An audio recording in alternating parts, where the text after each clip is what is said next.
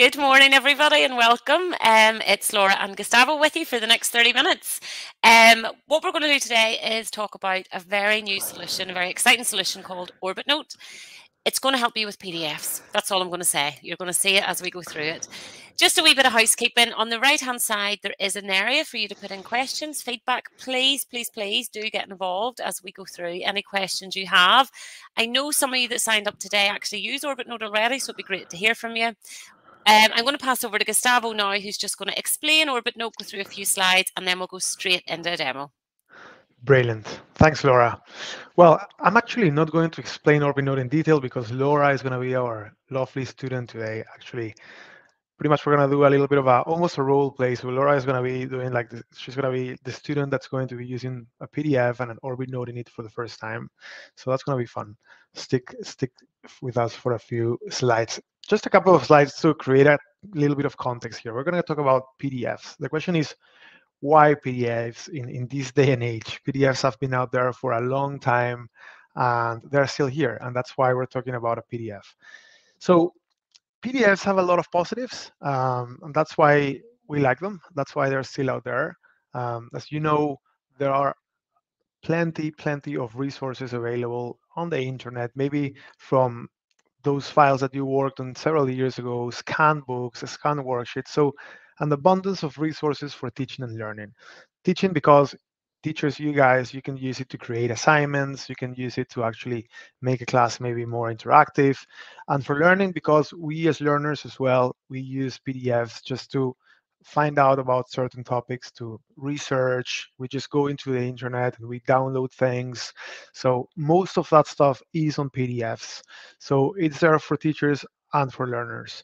And then they're very good because they are simply fantastic in protecting the integrity of the content and the design, right? So that's why they were made like that. They were created in such a way that we couldn't edit them, in such a way that we couldn't actually do anything with them, so that the information travels from the author to the actual reader without being changed, without being affected, and the design as well is it's a big part of it. So those are all positive things when we look at it from the integrity of the content of the information. But then, as we well know, there are some downsides, which is why many times we run away from PDFs, which definitely happened a lot in the last couple of years.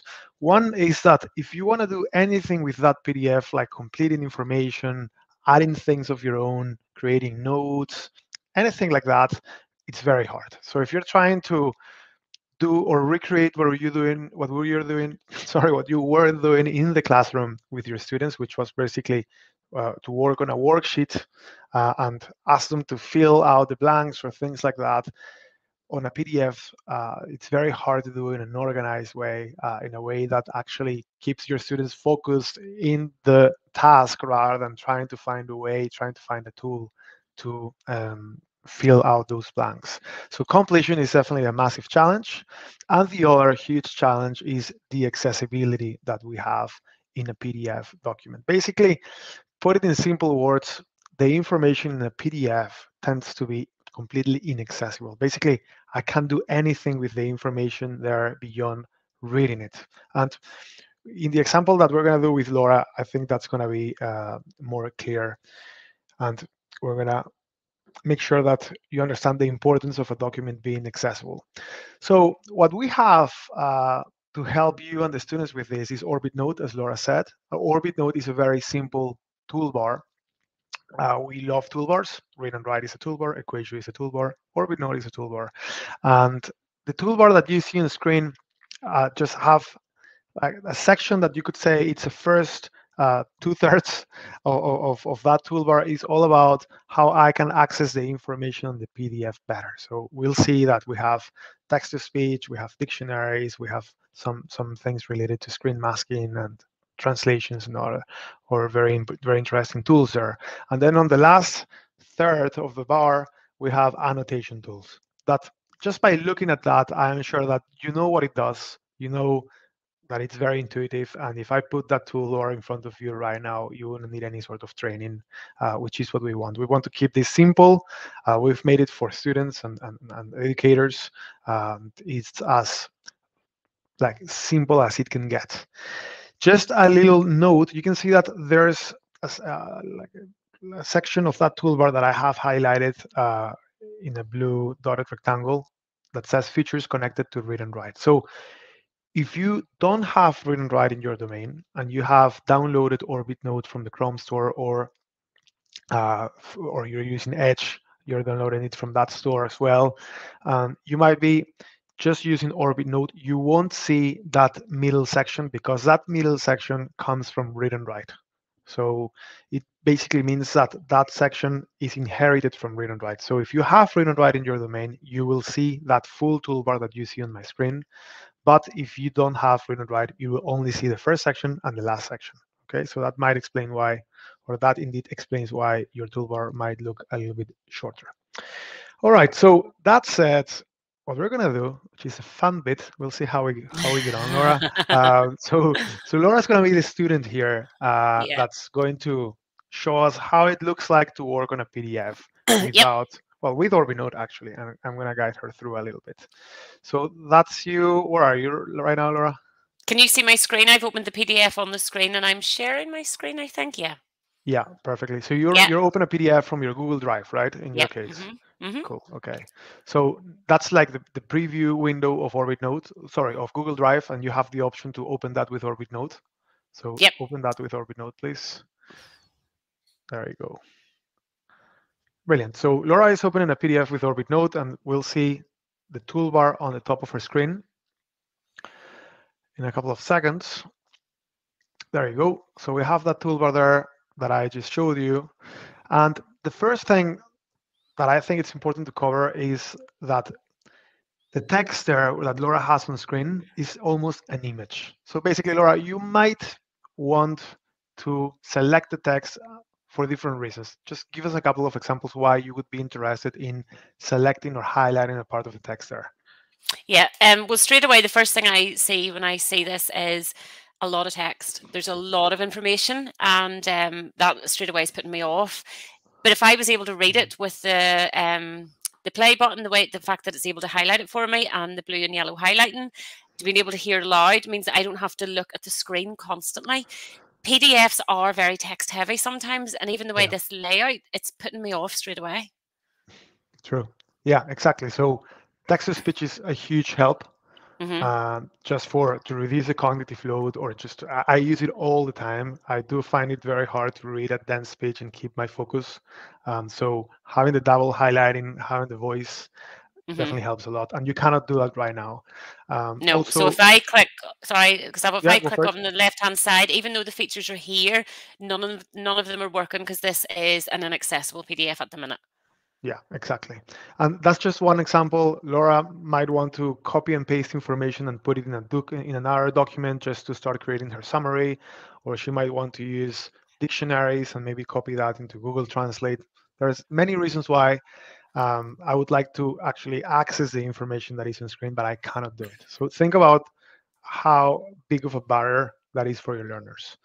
So Mhm. Laura, what I want you to do is use the scan text option that we have in Orbit Note. So on the right-hand side, you'll see that blue box. So that means that Orbit Note, when you open the PDF, detected that that PDF doesn't have any text. Mhm. And it's asking you if you want to scan the text and make it available for you. So click on you can click on that button there that says let's scan it, right? Yeah. So the good thing about this is, as Gustavo was saying, we want to make this as user friendly as possible. This Hmm. pops up every time automatically. So there's nothing I need to do. So it's nearly prompting the student to do Yeah, it, even if they don't know that it was there. So that's I really like that part of it. So I'm being prompted to do it, yeah, that's a great and point. And then yeah, you just select the language that it's already proposed by Orbit Note. It tells you how long it estimates it's going to take. If it's a very long document and it's going to take 10 minutes, you don't have to worry. Just switch to another tab, leave it working in the background, and then you come back to it. And that's you. So what Orbit is doing there now is scanning the text, and it will replace your original PDF. So you don't have to do this every time you open the PDF. So that's a PDF, and shows Laura now. Can you highlight text? so I'm going to go back up to the toolbar on the left hand side to the click and speak, and hopefully if I come across here. Most erythrocyte disorders can be classified as amyas or polycythemias. So I'm Brilliant. not sure if you can hear that. I use the earphones just for my own. It's easier for me to work day to day, and the noise, the surrounding noise. So anyone that's familiar with any of our products, it's the text to speech that read that out perfectly. And as you've Yeah. seen, it was using the dual highlighting, which I find very useful because instead of trying to look at this whole page of text, I'm actually hearing and tracking the word as it's being spoken, which helps me focus so much. Yeah, interestingly, you can hear it Oh, can you hear it a wee bit? Sometimes a you little can. bit. You can Yeah. hear it a little bit. Yeah, I thought Yeah. I was wondering where that was coming from.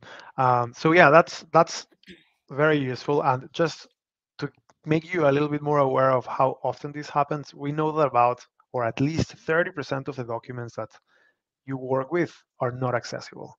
That's huge. Give it a go. Next time you open a PDF, ask yourself, is this accessible? Would my students be able to work on this or not? And then now we have kind of unlocked the power of the rest of the Yeah. toolbar. So for example, Laura, I obviously don't speak English is not my first language, so I love using dictionaries while I'm reading something as complex as that. Hmm. I like to have it open and I like to use it all the time. In your case, having English as your first language, do you use dictionaries or why would you use them? Well, so I can tell you now, I don't understand half the words in this page. Has nothing to do with English as a second language. So, especially college level, university level, you are going to come across as a student words that you're not really familiar with. It's new to you. So, the good Yeah, thing about this as a teacher, if I've been sent this from a teacher, I don't need to torture the teacher. I don't need to go online to look up the word. As Gustavo said, I can keep this dictionary open on the left hand side and just click on the different words. And as you yeah. can see, it's just changing. As you know, with all of our products, the text to speech works perfectly. I hit play and this will read this back to me as well. Yeah, no, that's brilliant. I use it all the time. And same thing, I don't use a picture dictionary as much, but if you can show the picture Yep. dictionary as well. And I usually have my dictionary and my translator both on different sides of the screen. That's the way I work. If you Hmm. can click on the translator as well, it's the one. Yeah, there, that's the one. So I usually have that one and the dictionary, and that's it. I mean, that's a massive help. Yeah. If I don't have that, what I do is I just try to understand the context, and I just assume a few things. So Yeah. it really adds a lot to my understanding to have dictionaries and translators on screen. In that case, you have it set to what language, Laura? I can't really read that. Destruction. I'm not sure. Let me just double check what language that is. It looks like French, but or French or Spanish, but I could be totally. This is where I'm going to get embarrassed. I don't know. Um, Translation Spanish. Yes, I wasn't too Very far good. off. Just when you said about the visual dictionary, the visual dictionary is actually very popular. And no, and this is what we always say: everyone is completely Yeah, different. And Gustavo said, you said you don't particularly use it. I always thought when I moved to colleges, going from the school market to college market, that it wouldn't be as popular. No matter who I show it to, they think that they picture love it. dictionary is amazing. And the fact then as well that you said you didn't like it, which was fine, but I can have the translator open as if I Yeah, am looking at this from English as a second language. yeah, yeah. No, and that's the thing about this toolbar. Like, you will use whatever suits your way of Hmm. learning. Maybe you are more visual and therefore you have the pictures there.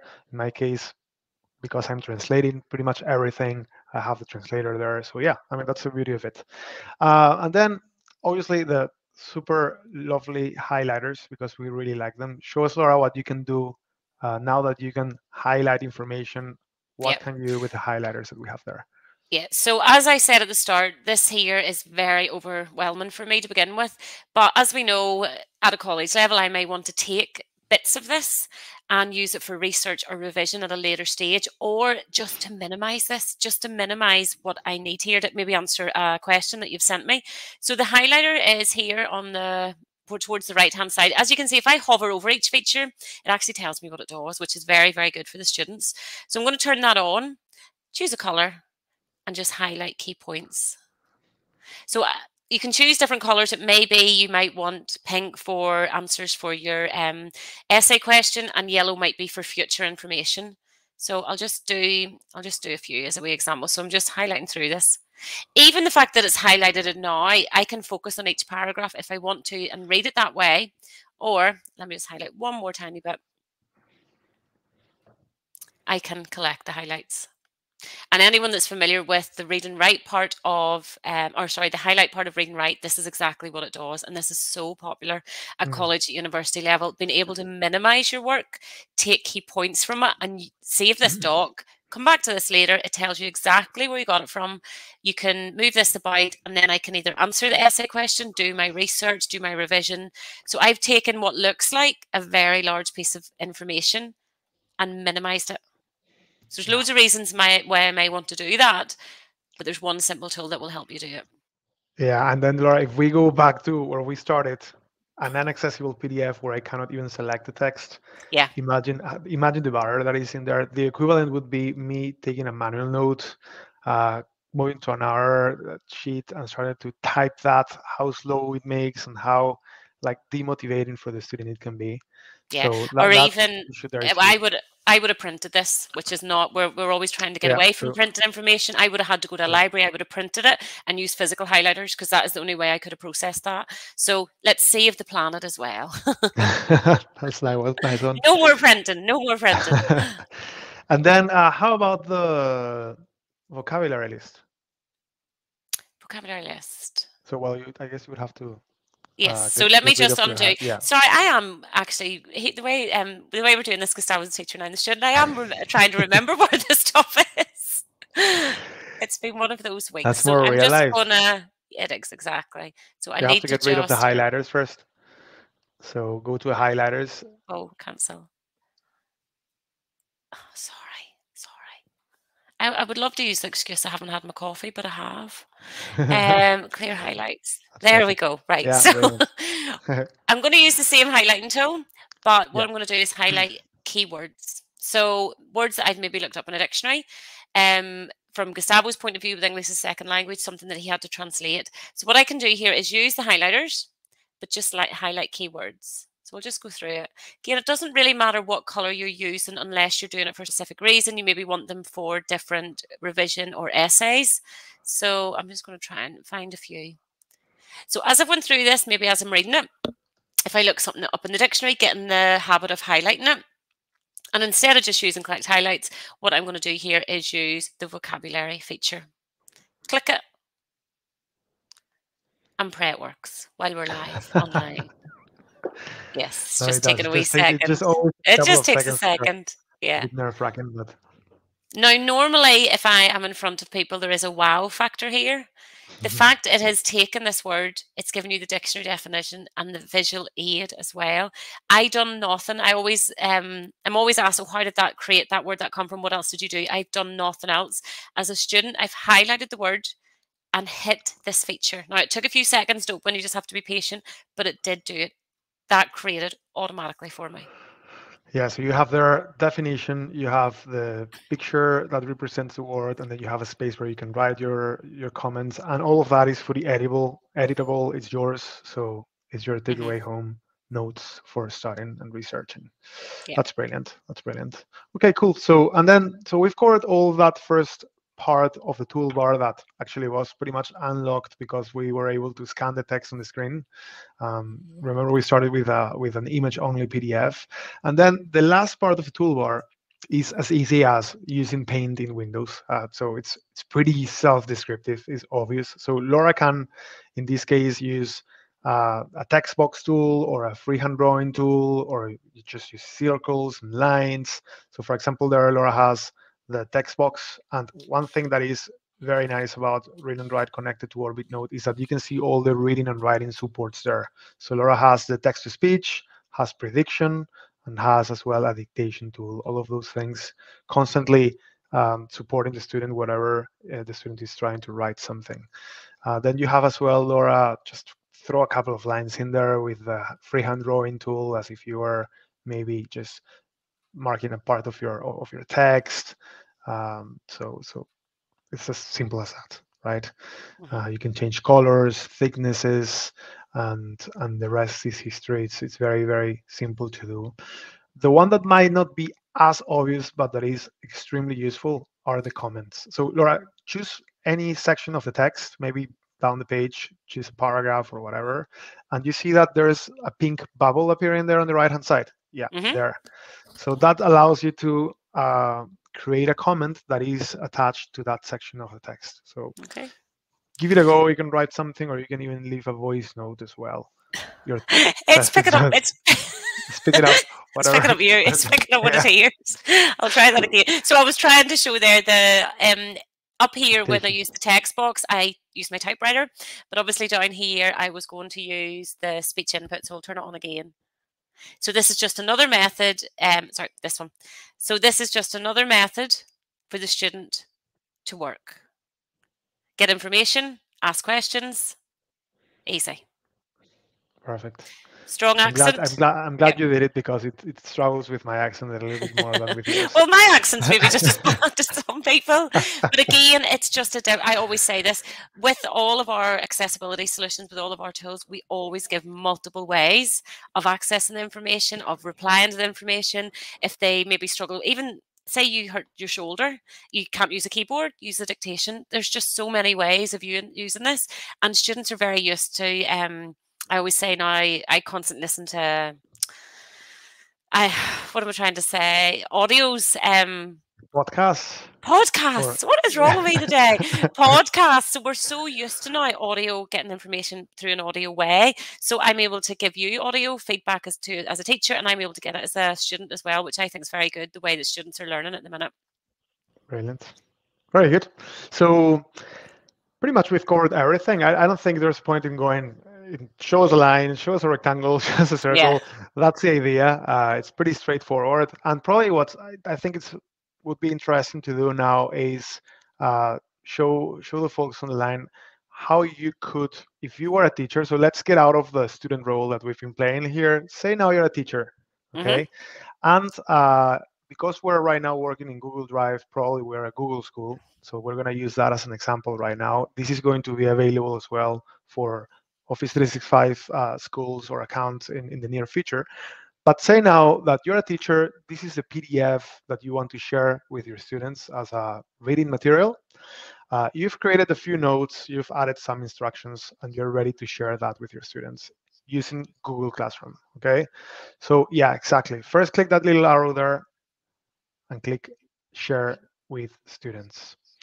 So what Laura's doing there is telling Orbit Note that the notes that she has created are notes that she wants to share with her students. It's not about personal notes, it's notes that she wants to make available for everybody in the class. And now click on the classroom icon on the right-hand side of toolbar, and that's going to open Laura's Google Classroom. It's all Okay, sorry, linked. it opened on the other screen there. 2 seconds. So there's there. So Yeah, so you might want to create it.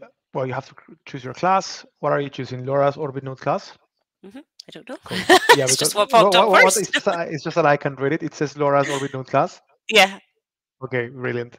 And then create an assignment and then go. So you can see that that is Classroom actually. We're just creating a shortcut. There's nothing different. You could actually do this from Classroom, but Hmm. nice thing about starting this process in Orbit Note is that it's just straightforward.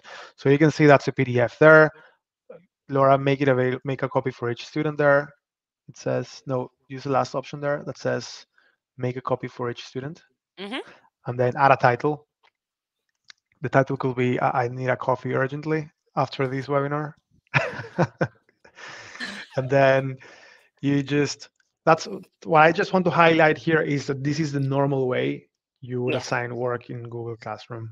We've just used a shortcut from Orbit Note, but if you go to Classroom, you create an assignment and you do everything the normal way, it will work, which is something that we have worked hard on.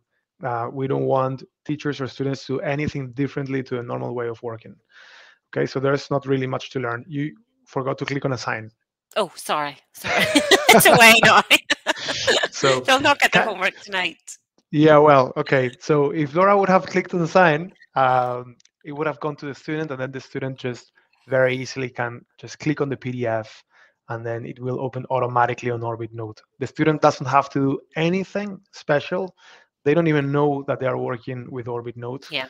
It's just a new toolbar that appeared there. Sometimes people come to us and say, we thought it was an upgrade or something new happening in Google Classroom. So that's how connected, how well integrated it is. Okay, Mhm. so guys can focus on learning rather than learning from new tools, basically. So I think that's us covering the whole toolbar. Is that right, Laura? Yep. I'm just going to So remove my screen now. Um, do you have the I'm gonna go slides back to mine. again, Gustavo? Yeah, Yeah. just 2 slides at the end to Yeah. finish off. So we have So I hope you've slideshow. enjoyed that. We just wanted to try something different with me as the student, just to show you actually how easy it is when somebody's talking you through it. I do think it's very, very easy to use. As you've seen there, when you put it into Classroom, at the very beginning, that's what it would have looked like. That would have been assigned to me. I opened it. It asked me to scan it. I scanned it, and then everything became available. So it's very, very intuitive, and Yeah, hopefully all the students will pick it up quite quickly. And we focused on the student side there, but imagine that from a teacher's point of view, being able to mark PDFs, give feedback on a PDF and send it straight to the student. It's going to be absolutely brilliant. So it's ongoing tool, I would say, Gustavo. So we've released it as oh it yeah, is today, but we're continuously developing it over the next 6 months to a year. So on the yeah. screen now is just premium features against freemium features. And is everything what's OCR is already available, and what's coming up is insert images, split and merge, and digital signatures. Yeah. And the freemium features on the right hand side is iPad support available yet, Gustavo? No, not yet. No. It's coming Are up. they Yeah, all coming? They're all coming. they're So all coming. They're all in the roadmap. yeah, so this is what's coming. So it's only going to get better. So if you want any information on it, if you want a trial of it, please do let us know. What you could do is email Orbit to laurao@texthelp.com and I can get in contact. And I know some of you are already using it. Any feedback you have would be absolutely brilliant. Yeah, or if you're already using it and we can do a session with your staff so you can use it better, so we can Hmm. help you just to spread the message there and maybe repeat something like what you've seen today. We'll be more than happy to do it again. So definitely send Orbit to Laura and we'll do whatever you think would be of value for you guys. Yeah. And last one, Laura. Yep. So Yes, that's it. there's our details on the screen. Once So again, thanks very much and hopefully hear from you all soon. right? Thank you guys.